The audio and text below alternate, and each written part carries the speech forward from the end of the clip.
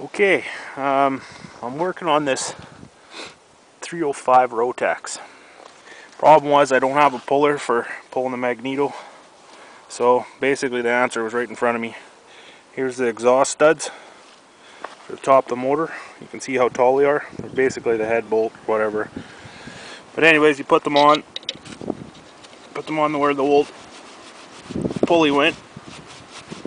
Tighten them down as much as you can. Make sure they're not rusted when you put them on there. Make sure you pick decent ones or clean the threads before you put on. Apply your bolts to each side here, 1, 2, 3, and put pressure. You pop that Magneto right off without a puller. So yeah, if you're in a bind, this is a rat sled way to do it. Exhaust studs. It works. Just be careful when you're pulling, make sure it's pulling even and all that jazz. Check out my website, www.ratsleds.com. Also, this should work for 440s, other ones that have this similar Magneto with the 3 studs on the top. Later.